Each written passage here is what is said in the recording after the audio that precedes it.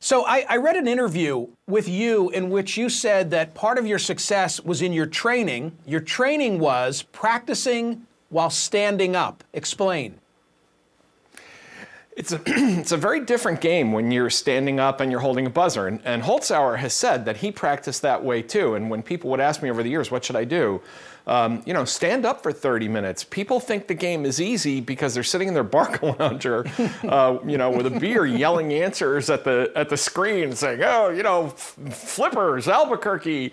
But you actually have to stand there and you have to wait because that little light that you can't see at home doesn't go on until Alex is done speaking. And so there's a kind of very careful rhythm. And also standing up is just I don't know why it is. I guess a doctor or a neurologist could tell you, but standing up is a different experience than sitting back, relaxed with your feet up, trying to play the game.